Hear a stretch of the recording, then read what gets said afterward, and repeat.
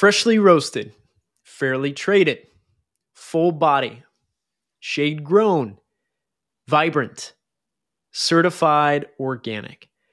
What makes great coffee? 5 roasts over 5 regions in the story of a coffee supply chain from farm to cup.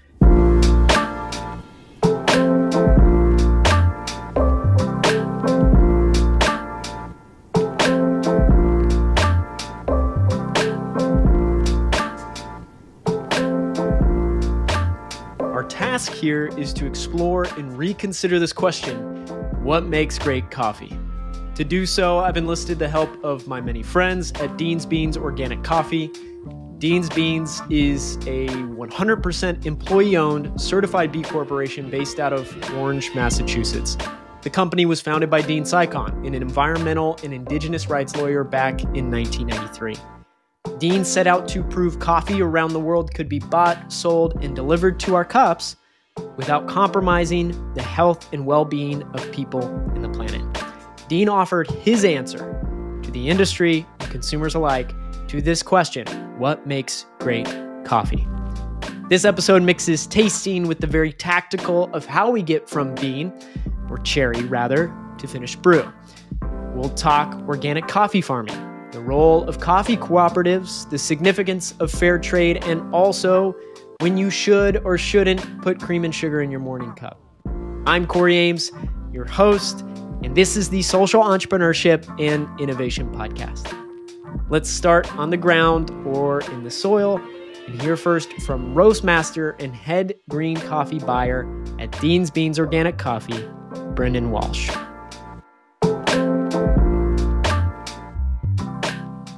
Coffee is grown only in the tropics, between the Tropic of Cancer and the Tropic of Capricorn.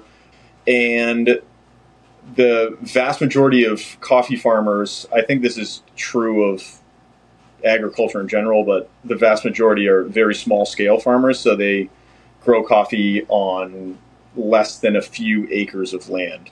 So each individual coffee farmer probably only grows a couple bags of coffee a year. That'd be like a burlap sack of coffee, you know. We only buy from democratically run coffee cooperatives. Basically, the way it could work is that most coffee is either grown by a bunch of small scale farmers and pooled together for export, or it's grown on like a very large estate and they grow enough coffee on this very large estate to produce like an entire container. So like the whole thing would basically go that it's a seasonal crop. So you get one harvest a year in most places. There's a couple regions of the world that are kind of geographically unique. So they get maybe 2 harvests a year. That seems to be places that are very close to the equator, that they might get 2 coffee harvests a year. But all of these small scale farmers the vast majority rely on coffee as their sole income. So that means that they're only getting paid once a year, right, for their coffee harvest. It's nearly entirely harvested by hand. Coffee cherries, and especially where it's grown, like I saw this in Nicaragua, that it's usually shade grown in like kind of a heavy forested area. A lot of the areas are incredibly steep, like ridge or ravine like, so there's no way you could get machinery in there. And also that coffee ripens kind of unevenly, so it's not like you can just strip an entire coffee tree one day when it's all ripe. You have to continually go back over the course of a few days and pick the cherries at like their precise ripeness, which is when they get red but not too red, because then they would be overripe, and you don't want to pick them underripe because that's a whole nother thing.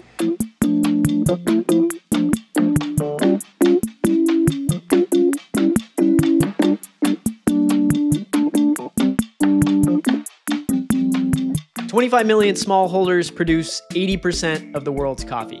Smallholders, to be clear, are those who farm on land that is less than 2 hectares or roughly 5 acres in size. This, according to the Food and Agriculture Organization of the United Nations. According to the Fair Trade Foundation, over 125 million people worldwide depend on coffee for their livelihoods. It takes newly planted coffee trees roughly 3 to 4 years to bear fruit. The majority of coffee growing communities get 1 harvest per year, as Brendan mentioned. 1 harvest a year, picked by hand. The National Coffee Association says a good picker will pick anywhere from 100 to 200 pounds of coffee cherries each day, carefully choosing those only at peak ripeness. For many, that's their one source of income for the whole year. High stakes. Let's go on location with our first tasting to Ethiopia. I'll let Dean Saikon himself, with an excerpt from his book, Java Trekker, Dispatches from the World of Fair Trade Coffee, read us in. The members of Negele Gorbitu have a lot of questions. Why are we only being offered 60 cents when last year we got $1? Our coffee is the same and the quality is very high. Why wouldn't the banks give us loans to harvest the beans this year? Half our crop rotted on the plant because we didn't have the money to pick it and ship it to the processors. How do I explain the Lords of the Ring? How do I tell them that even though some of us care about their families, the people who determine the price simply don't? I am the first fair trade purchaser and the first American coffee buyer ever to come here, and I don't relish the role of bringing bad news. The truth is, even the fair trade purchases will only be a drop in the bucket here. I can feel great about how I treat these farmers, but all around Negele are farm families that don't sell to fair traders. The kids who run by with swollen bellies and streaks of reddish hair are all the evidence I need to know that a diet of false banana, the only starch staple readily available, leads to malnutrition. Brendan, well, let's change pace a little bit and talk tasting. We got our first one here, an Ethiopian roast. It looks like this is a single origin, a light roast from the Sidama zone in Ethiopia. Can you tell me a little bit about what I'm about to taste here? This is a washed Ethiopian. Most countries usually do only washed coffee. Ethiopian does natural process and wash process. I think in general, Ethiopia has one of the most unique coffee flavors overall, regardless of the processing method. It's a pretty light roast. It's got kind of almost like a lemony floral aroma to it. The overall body of it is like fairly mild. It's not really heavy. What I like about it is that you get a lot of bright acidity that's almost like a fruit-like. It can be citric and fruit-like, so I taste some lemon in there or maybe some peach-like stone fruit. It has an overall almost black tea-like quality to it rather than your more traditional coffee flavor. It's the type of coffee you probably don't want to put cream sugar in. It tastes pretty good on its own, but it's kind of a unique flavor experience. So that's kind of what I like about it.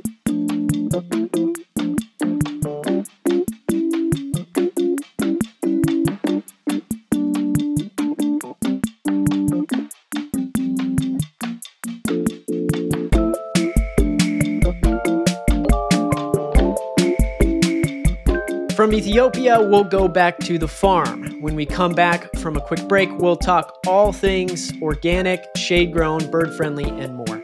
Here's a word from our partners that make this show possible. The Social Entrepreneurship and Innovation Podcast is supported by Transform. Listen to the incredible We Transform Lives podcast to hear about the extraordinary impact of entrepreneurship and the business innovations driving social and environmental change in communities across Africa, South Asia, and beyond. Find We Transform Lives wherever you listen to your podcasts, and for more information, visit www.transform.global. Intrepid Travel is the world's largest travel B Corp, and its mission is to create positive change through the joy of travel. With more than 950 small group trips on every continent, Intrepid creates that change by taking travelers on soul-defining, life-changing adventures that give back to the communities they visit. Traveling with Intrepid, you can explore the greatest icon of ancient South America, Machu Picchu, on a guided tour. Or you can see Vietnam through an exciting mix of transport, including motorbike, sampan, junk-style boat, bus, and train.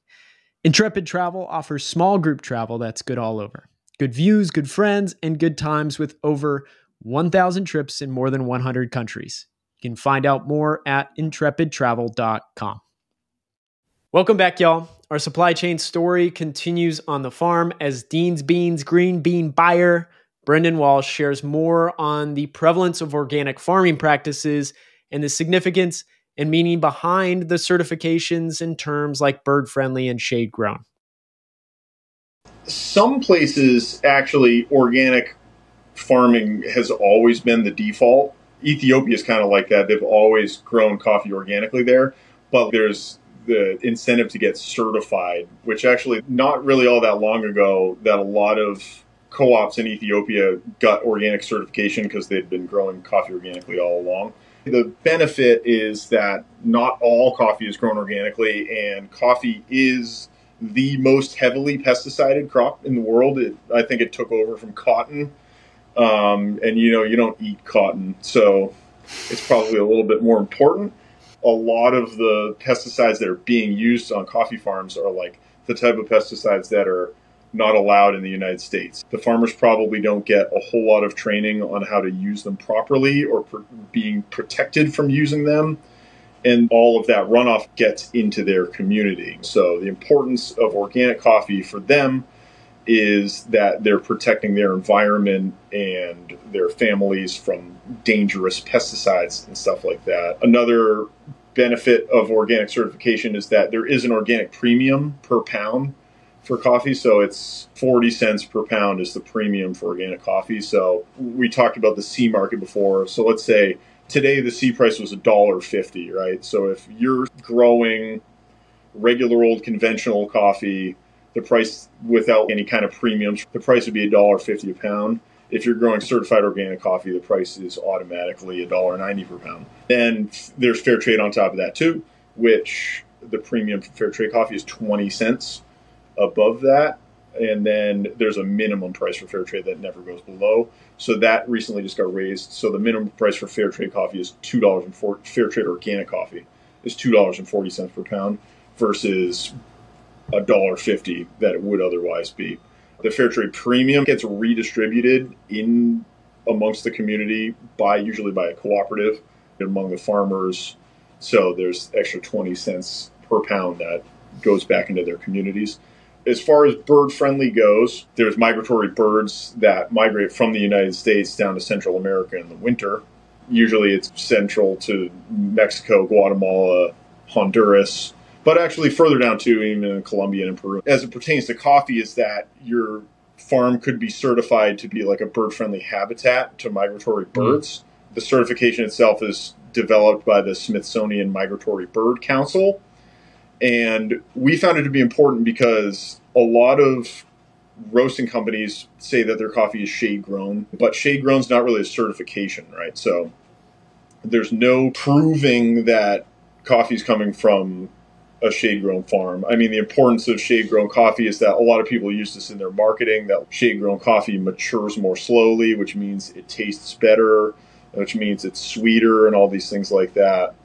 But on another layer, it's important because it's ensuring that the coffee's not grown on some hacked and slashed, clear-cut estate. And there's a striking difference between when you would look at a very large plantation of coffee that's all out in the sun versus a very small-scale organic bird-friendly coffee farm, which looks like a native forest that happens to have coffee plants on the bottom level of the understory. So the bird-friendly part of it is a pretty rigorous certification. They're looking for a lot of things like the coffee has to be certified organic. There has to be X number of different native trees in the area, that there has to be X number of cover, like it's got to be more than 40% shade grown in every single area. There has to be X number of birds that are in that area, not just one species, but multiple species of birds to be considered bird friendly. So we found it was important because it's an extra layer of insurance to make sure that the farms are natural habitat for both birds and not a deforested area, because deforestation is another problem too. Right. The carbon neutral part was Dean had a thing where he was planting trees in Peru to offset carbon here, but it grew into a whole reforestation project to take back some land that had been clear cut in years past. So that's passed on to Nicaragua too, that in addition to planting like native hardwood trees, we were funding some planting of fruit trees to both provide shade and also provide crop diversification for different sorts of both food and also income on the local market by having a secondary crop to both eat and sell. Estimates suggest that of the total global coffee market, only about 3% of that coffee is produced organically, certifiably. As Brendan mentioned, organic farming is incredibly important. It's important for the health of our soils and natural ecosystems, the health of the farmers and their communities, and the health of the end consumer drinking that cup. The various certifications available to coffee farmers are a bit tricky. As Brendan mentioned, many things like organic farming or harboring bird-friendly habitats have been things many smallholder farmers have been doing all along without recognition or a premium compensation for that matter.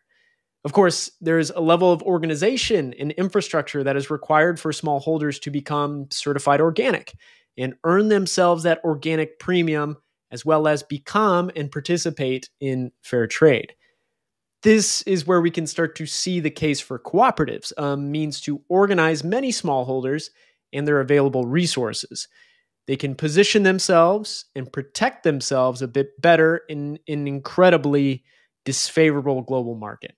For us, in the journey through the supply chain, more on cooperatives next. But for now, a brief interlude as we go to the Amazonian highlands in Peru. We climbed up and down mountains for several more hours, finally arriving at a long line of cars and trucks toward dusk. We had arrived at the washed-out bridge. The steel superstructure was twisted 45 degrees and came to an abrupt end halfway across. A single wooden lane with a steel cable for a handhold had been constructed to allow people to walk over the powerful, bloated river below. On the other side, another group of farmers waved to us in recognition.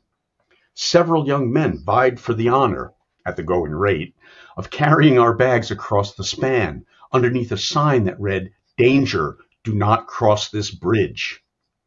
Downriver, a line of large trucks waited. I asked Esperanza what was going on. "That's how we get our coffee across the river, and that's how supplies for the farmers in the town gets across." I watched as two large dugout canoes with huge outboard motors revved up parallel to the shore, their bows aimed upstream against the raging current. Long planks, hewn out of jungle hardwoods, straddled the two canoes, making a giant platform. Slowly, a full semi-trailer drove onto the platform, men on the left and right shouting a flurry of contradictory directions. Once the trucks were on board, the canoes roared forward at full throttle. The current was so powerful that the canoes made no progress, but slowly went sideways across the river. Once across, the canoes were secured to the muddy banks with ropes, and the trucks disembarked. Another truck loaded on the far side for the return voyage. I gained a new appreciation for my morning cup of coffee. "Peruvian engineering," beamed Esperanza. We're talking about one that we just left off right there, a Peruvian coffee. Again, single origin from the Amazonian highlands, from the Pengoa Cooperative, a medium roast. Can you tell me a little bit more about what I'm drinking here, Brendan? Their overall percentage of organic certified coffee in Peru is pretty high compared to other parts of the world. I think Peru jumped early on certification for organic, and they became a very large market for certified organic coffee. And overall, I find Peruvian to be, this one's roasted a little bit darker than the Ethiopian, so it has a little more balance to it versus the Ethiopian had that bright acidity, a little less body to it. Generally, Peruvian has lower acidity to begin with, but it's a little bit milder. We always think of Peruvian as just kind of like the sweet coffee, the mild and sweet coffee. It's more just kind of middle of the road, transparent type of overall coffee flavor. Tastes just like a nice, smooth cup of coffee.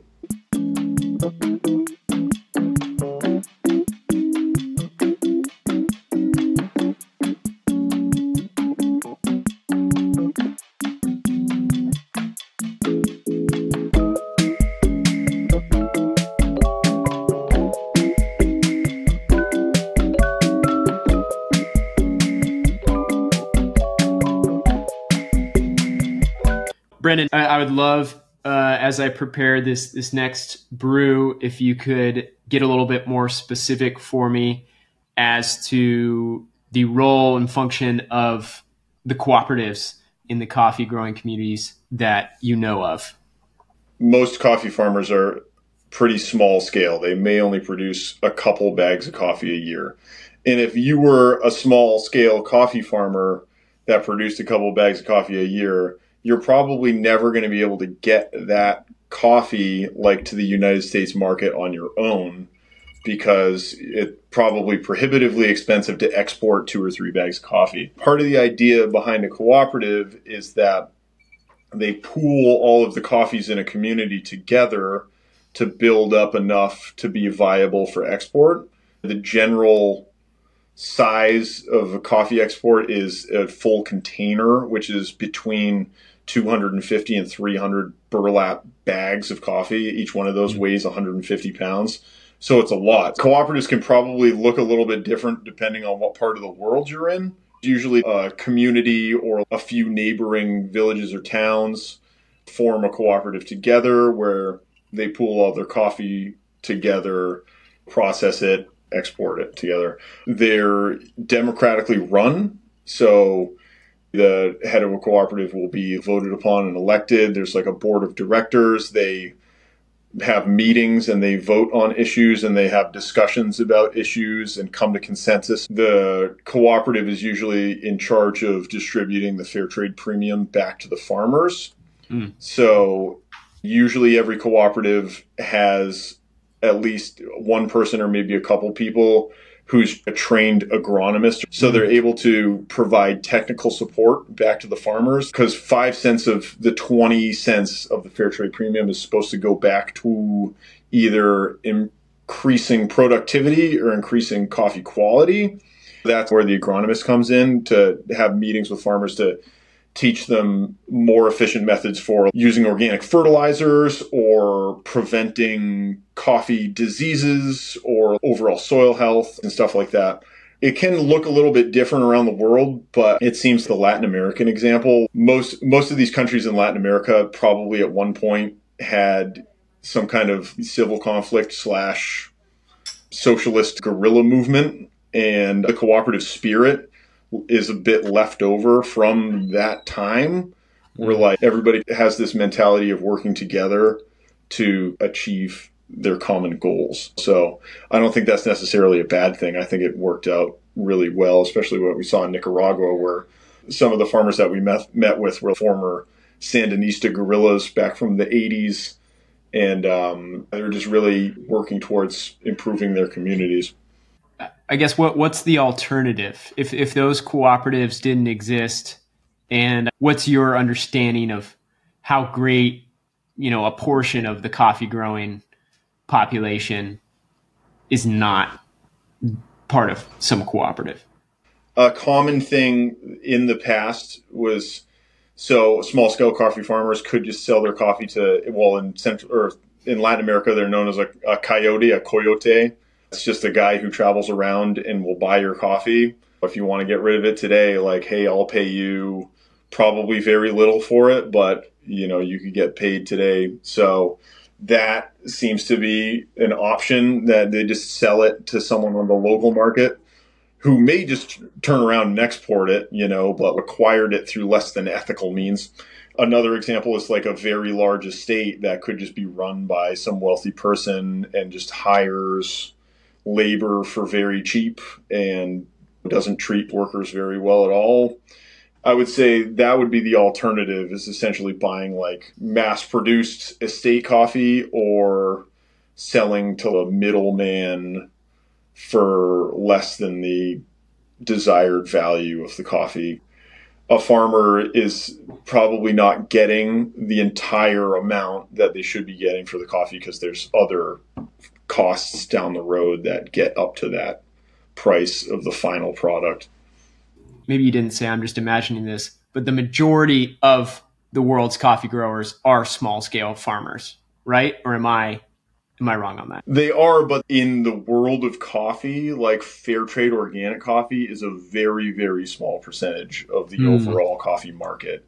So specialty coffee, which is higher quality coffee, which is what we're dealing with. We're like a specialty coffee company. The traditional companies, like say something like Folgers / like Dunkin' Donuts, like the large conglomerate ones would be like conventional coffee, or Starbucks too.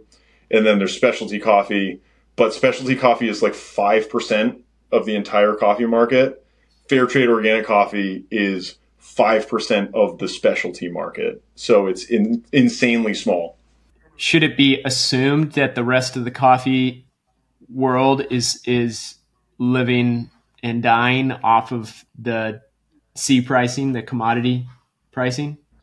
Yeah, I would say most likely, because a lot of organic coffee or fair trade coffee too doesn't get sold as fair trade organic. They'll just take whatever they can get, which is probably the C price. Yeah. Gotcha. So even though you might have gone through the trouble of getting organic certification or fair trade certification, you might not have a buyer. And then in that case, you're stuck basically taking what you can get.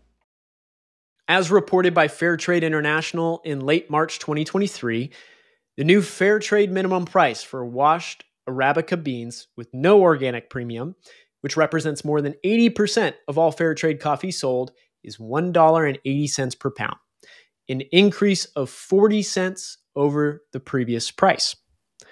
February 7th, 2023, the C price or commodity price of coffee was $2.52 per pound. A day after International Coffee Day, October 2nd, 2023, 8 months later, the C price or commodity price of coffee was $1.49 per pound.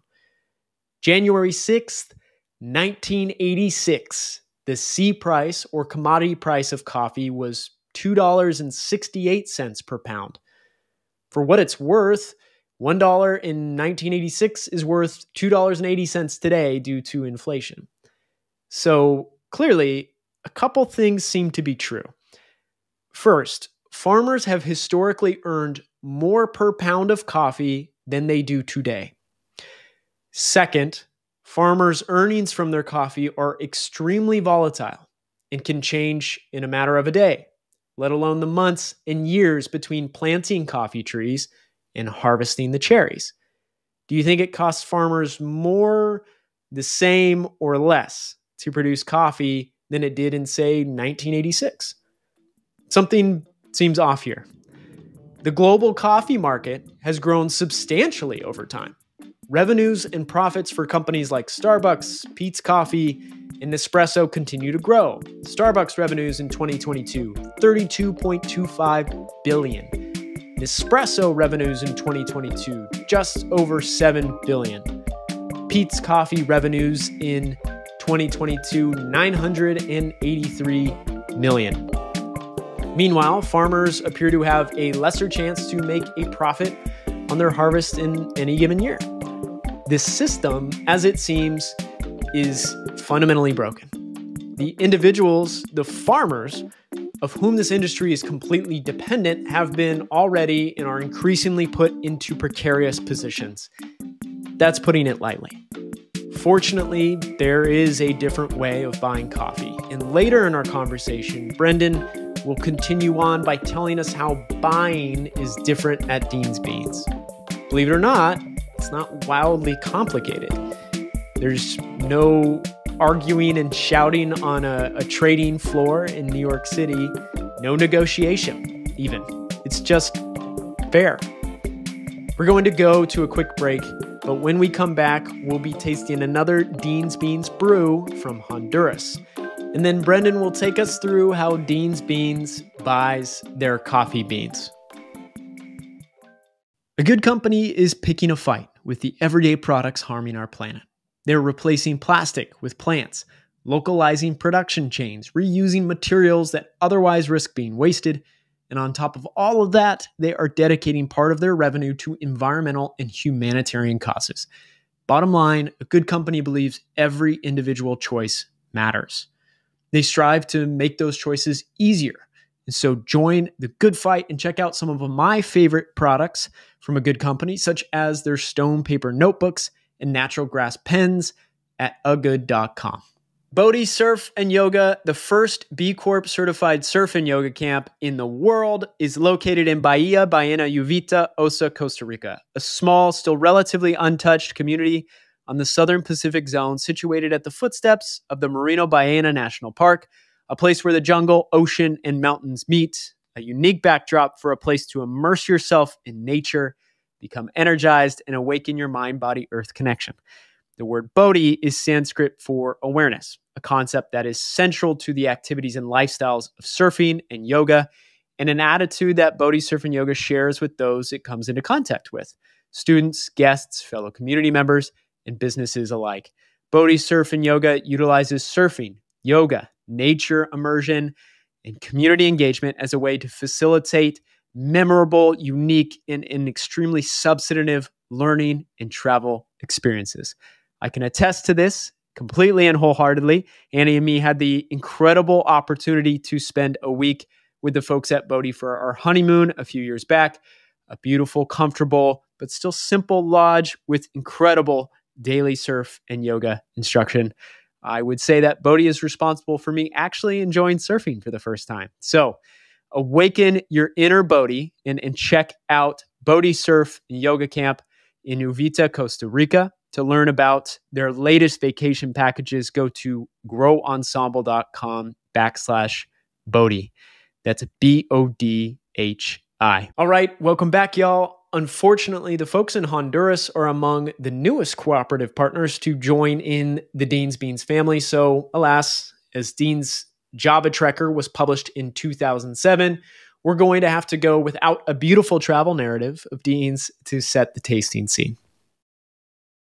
The migration celebration, which likewise is a single origin coming from Honduras, a velvet roast, as you informed me that might have been an invention of y'all's. On here, but tell me a little bit more about this one here, Brendan. This one comes from a cooperative in Honduras called Comsa. This one specifically comes from the group of women farmer producers who they have a separate coffee product grown by only women farmers that they call Manos de Mujer, which means hands of women. It's bird friendly certified as well. This one, we roasted a little bit darker than the previous two. This one actually gets to second crack, which in roasting terms, there's a first crack and then really dark coffees hit what's called second crack when you're going into French roast territory.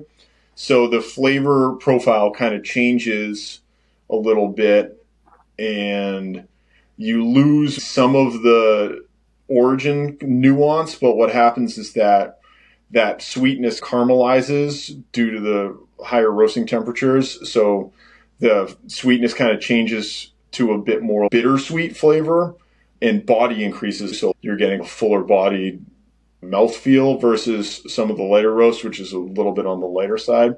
So overall, that's when chocolate notes start to come out of coffee is at this level.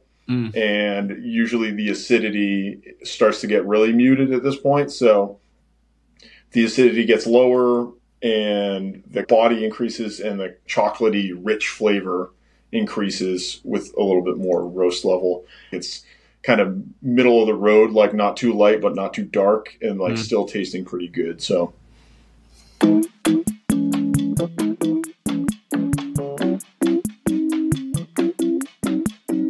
Brendan, if you wouldn't mind talking to me a little bit about the buying process from a Dean's Beans as an example.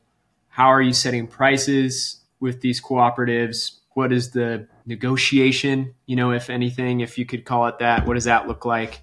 We've bought coffee from the same cooperatives for years and years and years, so we have a personal relationship. Normally, what happens, coffee is a seasonal thing, so you learn over a couple of years, like when the right time of year it is to start inquiring about, the coffee that is about to be harvested. So that's usually like, I don't know, a few months before it's ready. So essentially, we just get in touch with them and say, hey, we're looking to buy a container this year. And as far as pricing goes, we don't really do any type of negotiating at all. I'm never going to try to nickel and dime prices down. The price that they're asking for is just the price we're going to pay, and that's completely fine with us. They know better than we do. That being said, the fair trade minimum price just recently increased by quite a bit, which I think is a great thing overall for the coffee world, because it guarantees that a lot more people are going to be getting a lot more money for their coffee. We've always been paying a fair trade above fair trade minimum anyway, but since it's increased that much, we were happy right off the bat to be like, okay, this is great. We're fully committed to paying you $2.40 a pound minimum from now on. Then basically the process for us is they send us a pre-shipment sample. So they send a sample of coffee that I do a small little sample roast of and try just to make sure it's good. I'm not super nitpicky about it. Like I said, we trust these guys. We know their coffee is going to be good from year to year. I've never been like, nope, sorry, this isn't good enough. We're not going to buy the coffee this year. I mean, there's been a couple times where you can find an issue in the pre-shipment sample. That's something that we can discuss. It's just about having that communication that's important. And so once the pre-shipment sample is approved, then the coffee gets shipped. It gets loaded into a 20-foot shipping container. If it's in Central or South America, it takes about 1 month at sea to get here. Stuff from Asia and Africa, it takes about 2 months to get here in a container. Early on, Dean was one of the founding members of Cooperative Coffees, which is an importer in the United States. But their idea was to do a little bit better and only import coffee that came from coffee cooperatives. Dean was a founding member there. We ended up leaving at one point because Dean had managing stake in the company there and needed the money to send his children to college. Since then, we've been working with Royal Coffee, who is an importer in California. We kind of have like a reciprocating relationship with Royal. Often we're like, hey, we found this coffee. It's really good. We're not going to go through an entire container a year, but maybe you guys want to buy this container and then we'll take half of it or something. Then that coffee is introduced to the United States market through like Royal selling it as well as us. So that's happened a few times. They ship it out and the next place it shows up is here at our back door where we unload it. Listening to the way and means through which Dean's Beans buys coffee from their various cooperative partners around the world, I can't help but hear the words of my friend Eric Henry, a large volume t-shirt printer in Burlington, North Carolina. The relationship goes far beyond the PO. A relationship beyond the purchase order. It's not much. It might not seem that different, but in that is everything. A relationship beyond the purchase order means you look beyond the price. You get to know who you're doing business with. You get to know why they're doing business. And maybe so do you. That's why a Dean's Beans will gleefully pay a fair trade premium, profit share with their various cooperative partners, hang with them when crisis, turmoil, or natural disaster inevitably comes. No negotiation. Long-term relationships. Relationships vastly beyond the PO. Now, let's take quick trips to Nicaragua and Sumatra.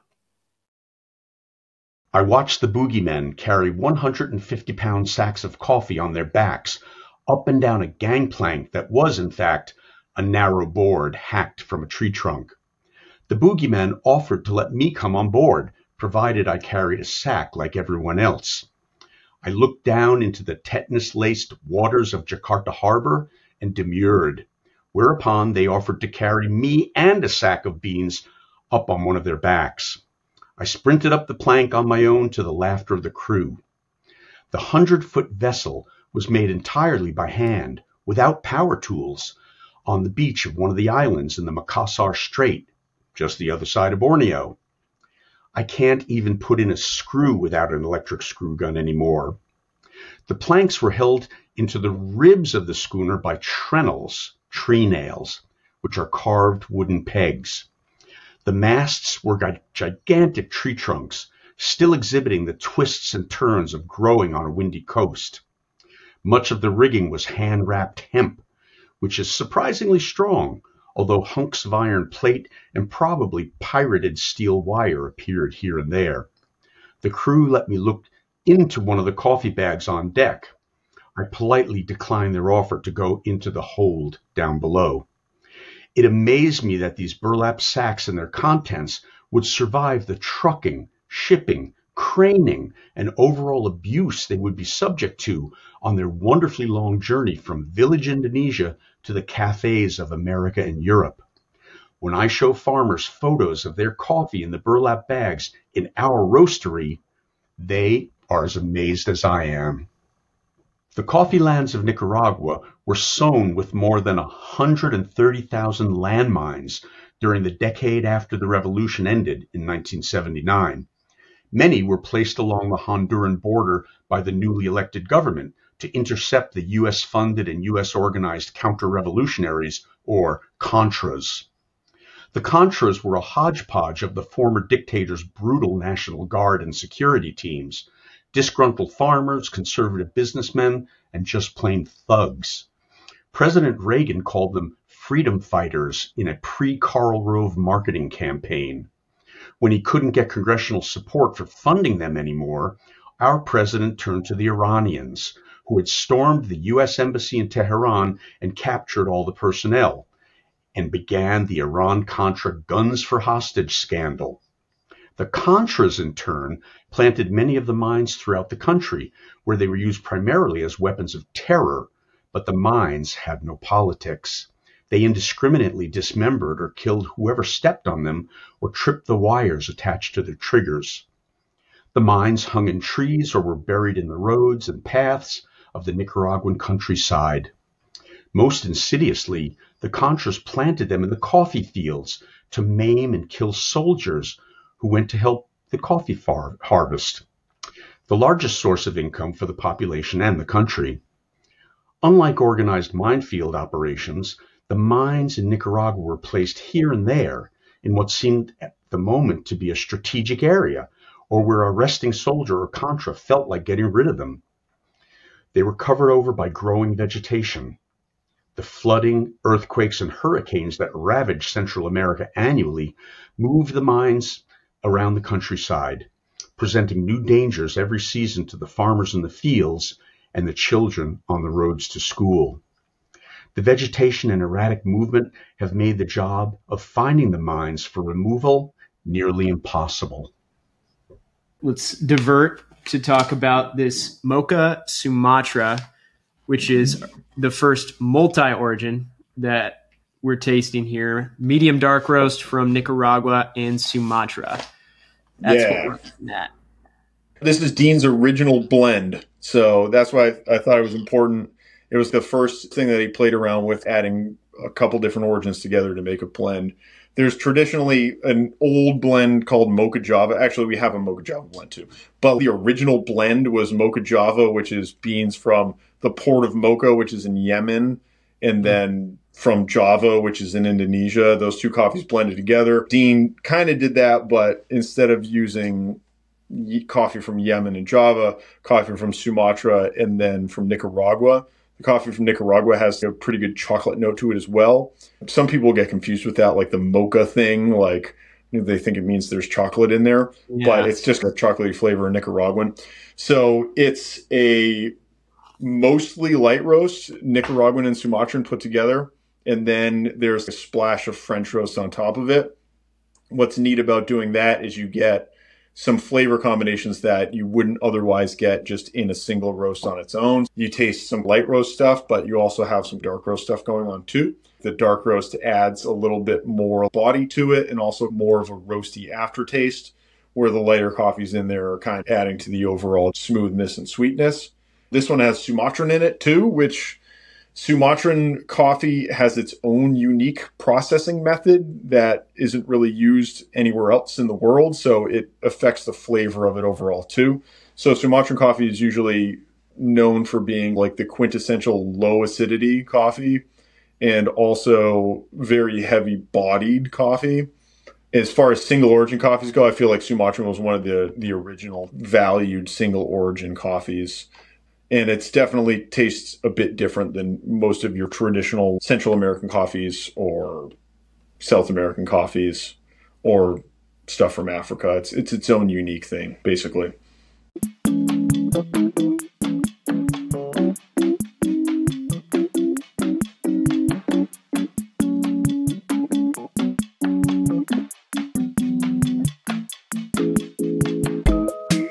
Brendan, we left off with the beans arriving at the roastery.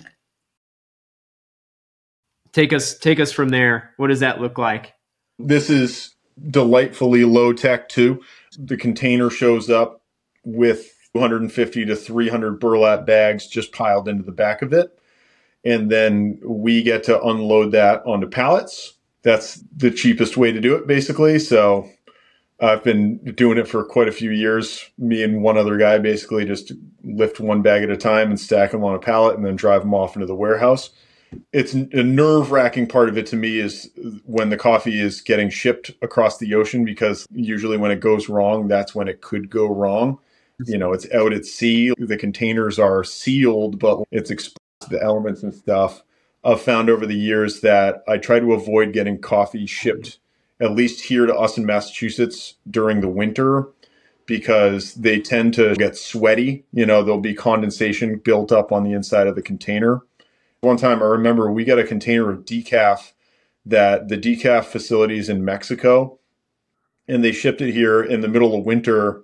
And when it showed up, when we started unloading that container, we got halfway through it and the bags were warm in the middle. It retained that heat from Mexico like 2 weeks later, 3 weeks later. So it gets here, we unload it. We have a warehouse here that we built about 10 years ago when we started buying full containers. And we built this warehouse basically for the purpose of being able to store a lot of coffee here so we could buy containers directly rather than have to buy them through an importer and get them, you know, a dozen pallets at a time. We're able to store the entire container here in the warehouse. There's a little bit of staggering because coffee shows up at different times throughout the year, but we store all the coffee here and then we roast it as we need it. Coffee comes in a burlap sack, but lately over the past few years, a lot of places have started using this inner plastic bag. It's called Grain Pro. It's not quite a plastic bag. It's a one-way barrier, so it'll allow the coffee to breathe moisture out, but it won't let any moisture in. I found that to be super important inside the container. It avoids all those issues of moisture and helps to preserve it here for a longer period of time. Coffee can, after a year, it starts to fade a little bit. It may not be the type of thing that everybody would notice, but coffee that's a year old doesn't taste quite as good as it did when it was a month old green coffee. So the Grain Pro bag helps to protect that too. We roast it here, but we have two roasters. They're both 70 kilos, which is an entire burlap bag of coffee per roast, basically. Roast takes about 15 minutes on average, and you're just trying to roast it at least past what we call first crack, which is when most of the flavor starts to develop inside the bean. And then anything past that is dependent on what you're trying to do. So like a lighter or a medium roast, you roast till just past first crack or all the way through it. And then darker roast, you go up to second crack. And the temperature range of this is light roaster about 410 degrees to 420. And a French roast goes all the way up to about 460 to 465 degrees. So French roasts are a little nerve-wracking because everything happens really fast once you get up past second crack. And the time and temperature difference between a good French roast and burnt is like really, really tight.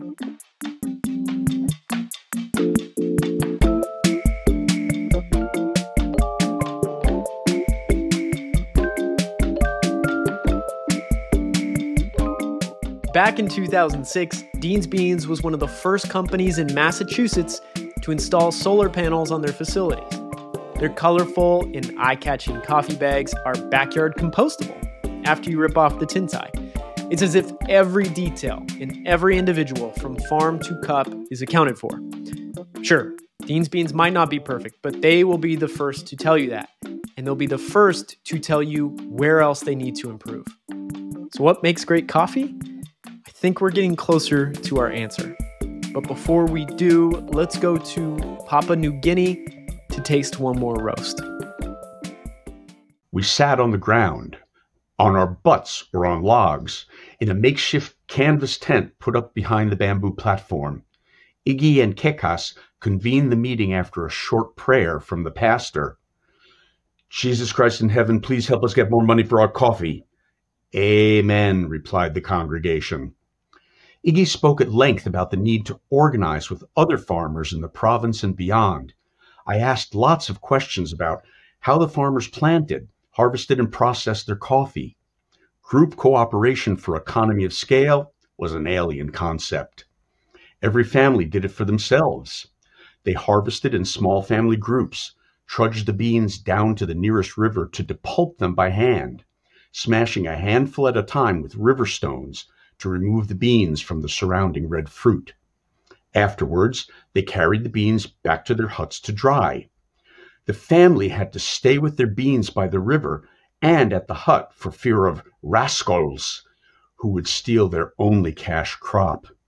Since the farmers had no cars or trucks, they carried the beans on their backs miles to the road and sat, waiting for a buyer to come along. Sometimes they waited a day and a night and a day again. They took what the buyer offered, no negotiation.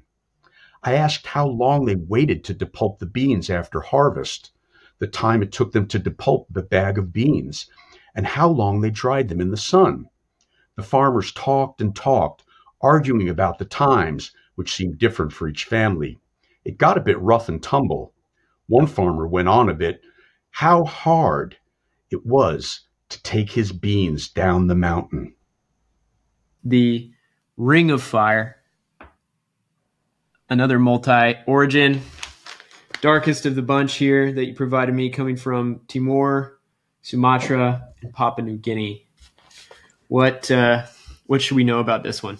It's called Ring of Fire because it comes from the Ring of Fire of volcanic islands in the Southeast Asia, Sumatra, Timor, and Papua New Guinea.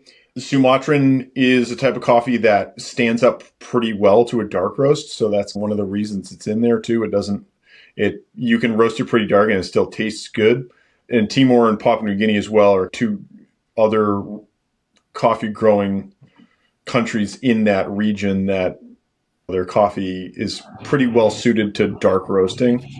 They're unique coffees compared to Central and South America too. Asian coffees they've got kind of this spiciness going on usually, low acidity, spiciness, and full body. This one, we roast it pretty dark. Like I said, it's our best-selling French roast. Actually, I think it's our best-selling coffee overall. I try to take it just about as far as it can go without roasting it too dark. Well, what happens when you roast coffee too dark is that you lose all of the good stuff and you're basically left over with charcoal water. Everything gets really thin and just tastes burnt. So try to keep it so it's still got nice body to it. It's got like a smoky aftertaste. You kind of get a little bit of that like spicy, almost dark chocolatey flavor in there. Yeah. I put cream and sugar in, and I think that really makes it taste pretty robust overall.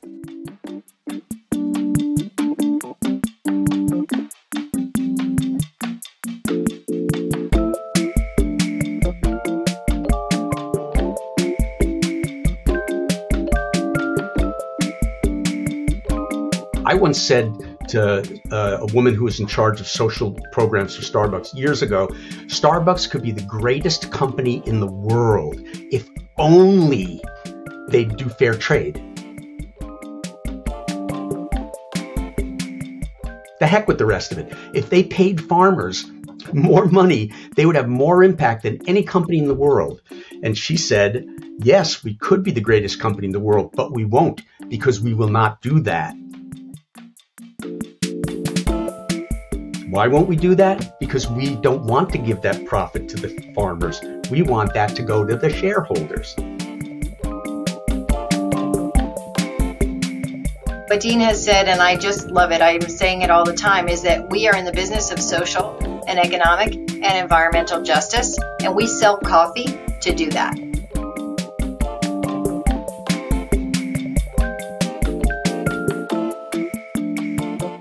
Dean and Beth offered to bring me with them to Nicaragua.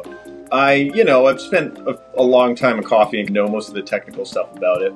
It's a whole lot more to me than I originally anticipated.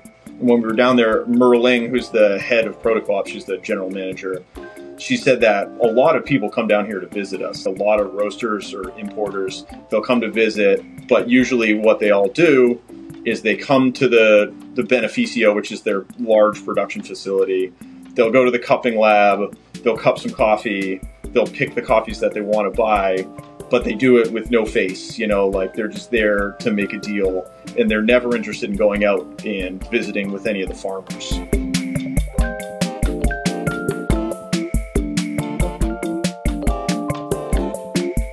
A lot of companies do every year go down and cup all the coffees that they're going to buy. They send a buyer down to each co-op to try the coffee beforehand, but it's lacking that deeper kind of connection. Not many people realize that coffee is grown by millions of people around the world who are barely making a living by doing it, and that's because of all of these external pressures are pushing the price of coffee low.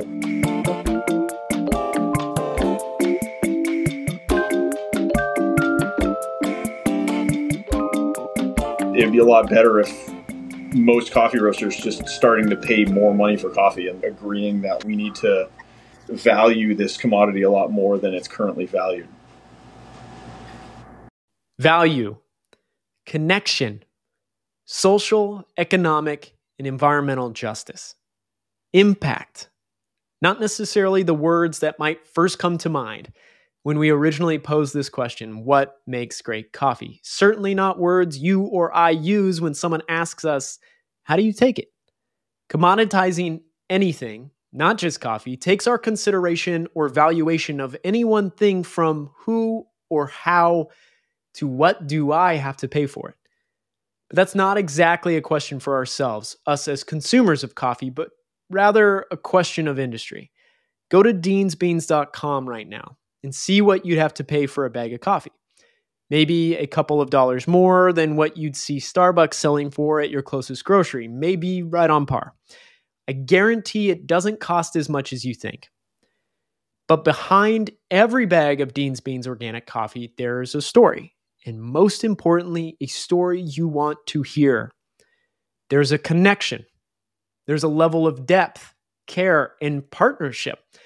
And in my opinion, a level of craft that's hard to come by, from coffee growing community to roastery to cup.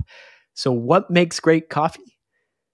So much more than we see, feel, experience, and clearly know.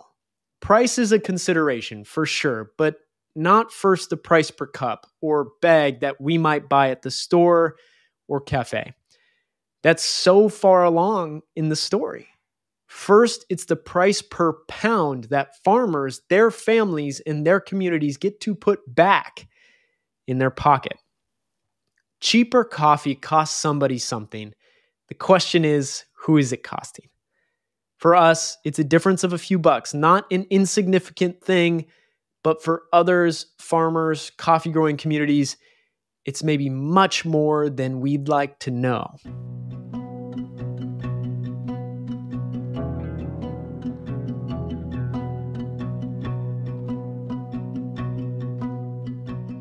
Starbucks or whomever has and will continue to race to the bottom. The problem is, without awareness and growing consciousness, it's all of us that they take down with them. I don't know about you, but I refuse to let Starbucks and Howard Schultz set the minimum bar. My, and I know your, standards are much higher than that. There's no craft there. There's no care. There's no depth. It's substanceless. In a world ruled by commodity pricing, in a world ruled by economics, quality, craft, and connection, lose all meaning. The great thing about great coffee, in my opinion, is that only part of the equation is subjective. Light or dark roast, French pressed, poured over, or good old drip, cream and sugar or black, how you take your cup of coffee, that's completely up to you. But another piece to that errs on more certainty, thankfully, yes or no questions, that anyone selling coffee to you should be able to answer. But was it fairly traded? Were farmers fairly and ethically treated? What makes great coffee? Maybe our best starting question is, what was the price paid to the farmers per pound? I hate that the Starbucks, Walmarts, etc. of the world put us as consumers in the position to bear the burden of their ethical and moral abdications, weighing the often very real consideration of saving a few bucks with each purchase. But you and me, thankfully, we can't and we won't be fooled. Their great certainly isn't mine. Whether we're talking about what makes great coffee or what makes a great coffee business, for that matter. An incredible irony to me is that it's the Dean's Beanses of the world of business who seem to be constantly swimming upstream. Oh, fair trade, organic, direct relationships with farmers and coffee growing communities. Oh, you can't make a business out of this. It's not how the world works. 30 or so years later, Dean's Beans is still hanging around, growing every year, profitable every single year of the last 3 decades. And you pick up a book like this, and you think, man, I can't help but believe this is what life is about. Travel the world, make friends, close connections in stories from countries the world over.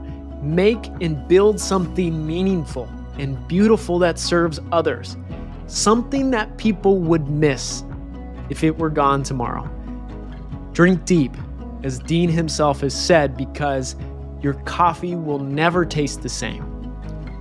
To understand what makes great coffee, what makes great anything, we have to go deep. Actually, I'll rephrase that. We get to.